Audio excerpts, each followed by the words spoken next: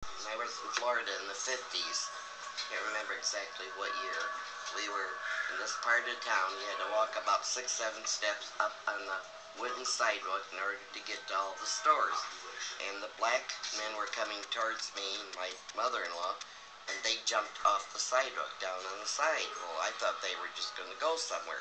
And as we walked farther, there was a man and a woman, and black woman and man, black man, and they jumped off. And I turned around and I seen they got back up on the sidewalk.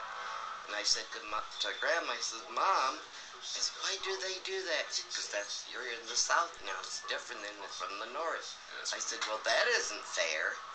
And then I seen 2 different faucets, one for white and one for had the N name on it, nigger. And I said, it's important. You say the word. The white and nigger. And that shocked me. That astonished me. I could not get over that because we weren't taught that. It wasn't like that in Michigan. It wasn't like that in Michigan.